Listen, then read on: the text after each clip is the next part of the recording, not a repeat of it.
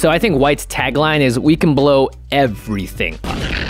Yeah, because they have destroy all non-land permanents, like planar cleansing. Yeah, so their unconditional board wipes would be Wrath of God, Fumigate, Catastrophe, Armageddon. Uh-oh, we're getting rid of the lands now. And then their conditional board wipes are like Elspeth Sun's Champion, which is a board wipe on a Planeswalker, which is so powerful. And then they can also do this thing where they can exile stuff or put it in other places. So Terminus, I don't think any color has the ability to do what White can do in terms of tucking everything on the bottom of your library. They really can get rid of everything. They just can't get rid of their own card draw problems.